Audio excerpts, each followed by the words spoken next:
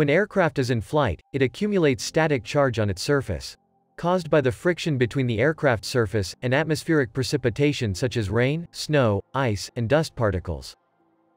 The static energy gets discharged back to the atmosphere, but the rate is slower in comparison to the charging.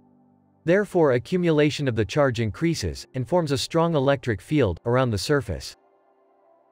Static charge builds up all over the aircraft, but the concentration tends to be more at the sharpest points. As the static energy continues to increase, further strengthening the electric field, the aircraft's surface reaches a saturation level, and it cannot hold more charges. Now the electric field starts to ionize the adjacent air molecules. The ionized air provides a pathway for rapid discharge to the accumulated static energy. This phenomenon is known as the corona discharge. The corona discharge is highly undesirable and needs to be avoided. There are several communication and navigation antennas located throughout the length of the aircraft, and proper functioning of these antennas is critical in a congested airspace.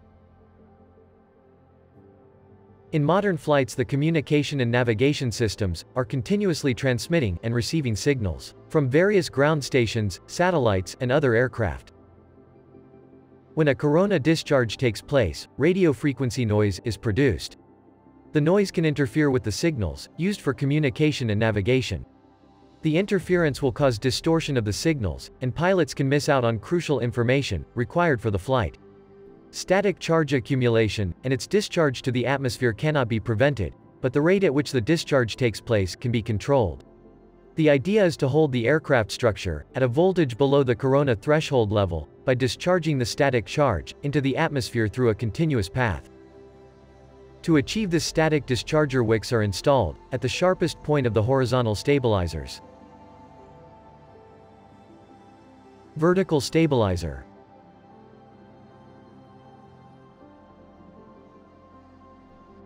And the aircraft wings. As static charge concentrates at the sharpest points of the aircraft, the sharp and pointy shape of the wicks provides an easy pathway for the charge to dissipate. The wicks have high resistance value to prevent it from discharging the static energy rapidly and possibly cause radio interference. The wicks dissipates static charge moderately, and by doing it continuously, never lets the aircraft surface reach the corona discharge voltage. This way, static discharger wicks ensure that the communication and navigation systems function efficiently. Thanks for watching.